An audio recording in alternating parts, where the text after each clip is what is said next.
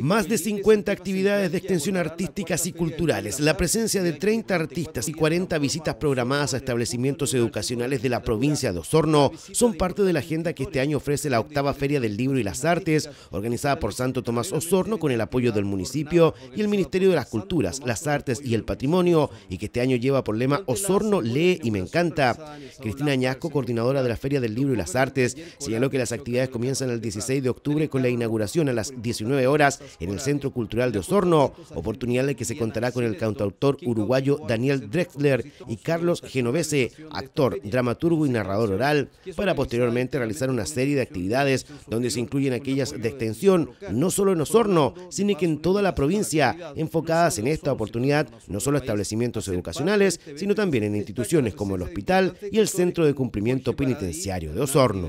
Sino que vamos a ir también al Hospital Base con actividades, tanto en la biblioteca como en pediatría.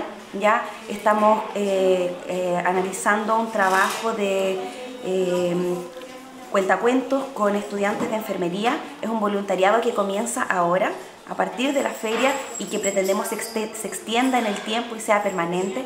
Un voluntariado de estudiantes que va a ir a contar cuentos a niños y niñas que están hospitalizados en pediatría. También por segundo año consecutivo vamos a ir al recinto penitenciario de Osorno. Ya vamos a ir a centros culturales de Purranque, vamos a ir a bibliotecas también de otras comunas de Purranque, de Puerto Octay, de San Pablo. Vamos a estar en San Juan de la Costa, en la Escuela de Pucatrihue. Añasco destacó que estas actividades de extensión son valoradas por los propios autores que de buena manera visitan las comunas y sectores rurales de nuestro territorio con variadas actividades culturales.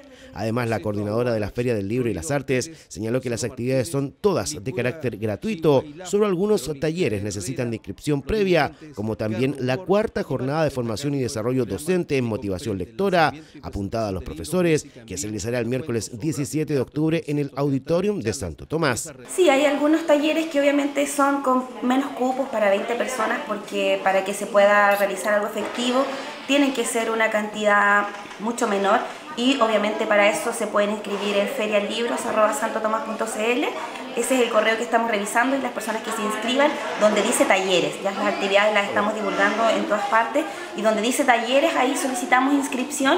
Obviamente ninguna de las actividades tiene algún costo, todo esto es gratuito, gracias al aporte del Ministerio de las Culturas, las Artes y el Patrimonio, y también el municipio de Osorno, que esto se hace de manera mancomunada. Y obviamente el resto de las actividades que dice entrada liberada y todo público, todo el mundo puede asistir. Así que estamos esperando que la gente venga nomás. Dentro de los invitados a este evento cultural destaca la presencia de Antonio Escármeta, Rosabeti Muñoz, Carlos Pinto, Clemente Riedemann, los dibujantes Mala Imagen y Carlo, entre muchos otros.